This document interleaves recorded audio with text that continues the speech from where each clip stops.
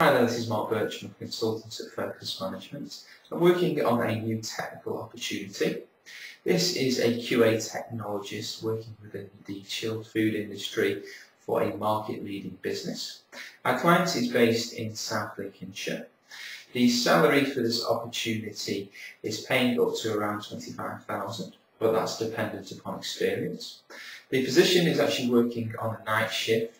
The role reports into a QA manager and you'll be working in a team of 3. If you'd like some more information about the accountabilities within the role, please give me a call on our office number. You can reach me on 01625 560 778. Thank you.